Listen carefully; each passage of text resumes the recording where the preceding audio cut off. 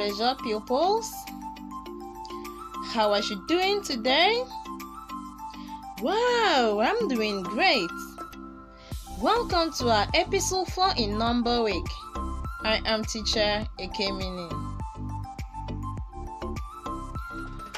Our topic for today is filling the missing number 6 to 8. Filling the missing number 6 to 8. In our last class, we learned how to write number 6 to 8. And today, we will be filling the missing number 6 to 8. Objectives. At the end of the lesson, pupils should be able to fill the missing number 6 to 8. Pupils should be able to fill in the missing number 6 to 8. Wow! Are you ready to learn how to fill in the missing numbers? Alright, now let's fill in the missing numbers. The first number there we have number 6. Number 6. And the second number will be number 7. Number 7. The third number is number 8. Number 8. And we have number 6, number 7, and number 8.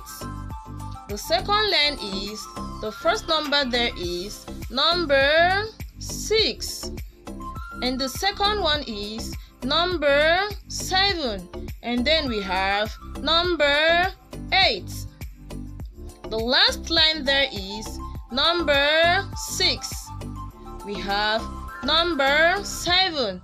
And the last one is number 8. And we have number 6, number 7, and number 8. Now let's go again for the last time. The first one is number 6. And then we have number 7, number 8. We have number 6, number 7, number 8. And we have number 6, number 7, and number 8.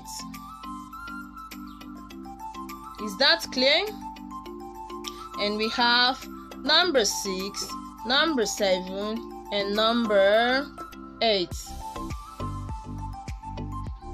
Evaluation. Identify and circle only numbers 6, 7, and 8. You are to circle number 6, number 7, and number 8 from the following numbers. I hope that's clear. Good. Homework. Fill in the missing numbers like we did on the other one, filling in the missing numbers. So you are expected to fill in the missing numbers here. Number 6, 7, and 8. Number 6, 7, and 8. Good.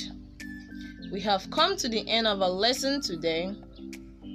Please ensure you do your homework. I'm always there, and I'm always willing to mark your homework. Have a nice day.